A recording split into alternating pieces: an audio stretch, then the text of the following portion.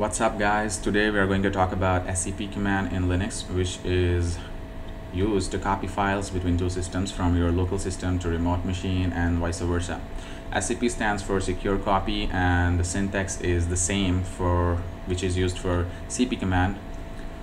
So I'm gonna open up my terminal and let's see how to use it. If I remember, if we have some files inside changes, so we have three files, one JSON, CSV and an HTML file. Let's put one of these files to the server. So I'm gonna SSH to remote machine.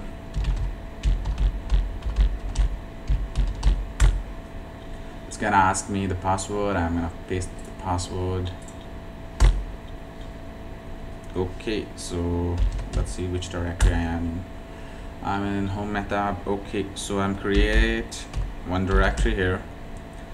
Maybe I can name it workspace.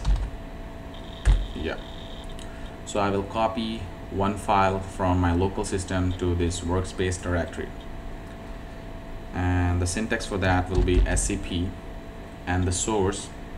And in this case, source is, say I'm gonna copy this JSON file and I'm gonna put it the destination, which is this thing, cme VM host. I have to specify the path here, so it's this path.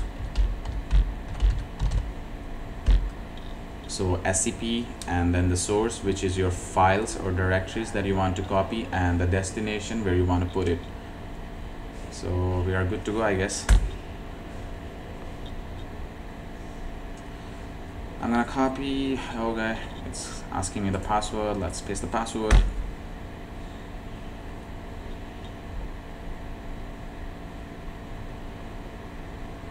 Taking some time, and it's done. So let's see on the server whether we have that file or not.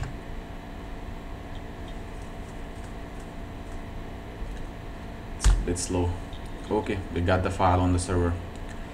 Now we just copied one file to the server. We can also copy entire directory, and the syntax is pretty much the same. We just specify the R option, which stands for recursive copying the files.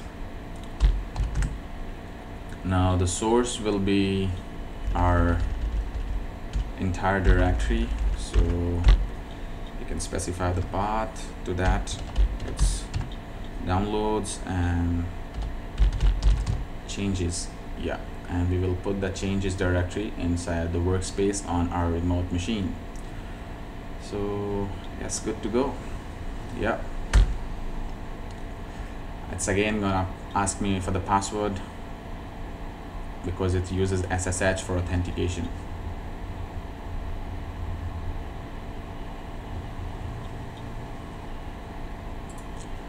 Just paste the password.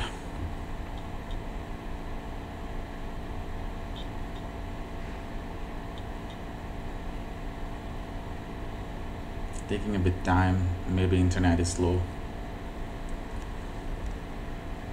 So it copied all those files. Let's see on the server we got that or not. So we should have a changes directory inside workspace. It's there. Let's see what we have inside that folder. So we have three files. Okay, so we successfully copied entire directory from our local system to the remote machine. Now let's do the opposite. Now copy the files from the remote machine to our local system, and that's pretty much the same what we have done so far. So now what we're gonna do here is I'm gonna go back one directory and create a new directory here, maybe from server, we can name it. And in this from server we're gonna copy the files from the remote machine. So let's do that. scp. Now in this case our source will be the remote machine, not the local system. So let's specify it.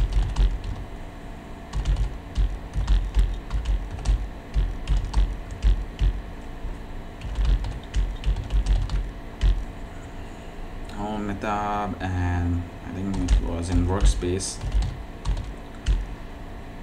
Let's copy just one file, that HTML file,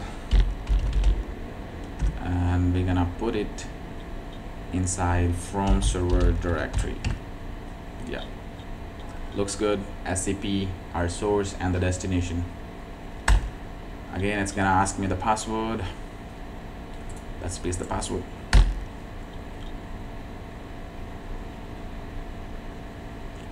Okay, we got some error. It's saying no such file or directory. Okay, we didn't copy main.html inside workspace. If you remember, we copied that JSON file, so that source file is not there. So how can we copy that?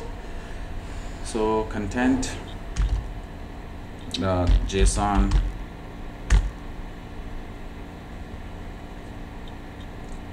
paste the password, and that's it. So let's see we got that file or not.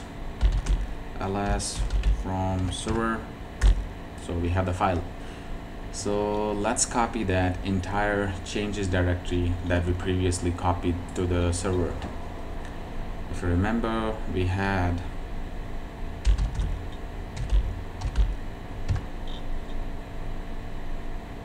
changes directory on server inside workspace.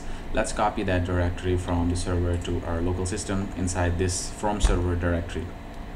So command is pretty much the same, we just have to specify our option. So let's add in the previous command that we used. So in this case, we want to copy that entire changes directory. So we will specify changes and put it inside from server. That's it. So it looks good. SCPR and folder on the server and inside this. Okay, it's gonna ask me the password, paste the password, and it's copying and it's done. So let's see what we got inside from server directory. Okay, we have the changes one. Let's see whether we have all the files or not.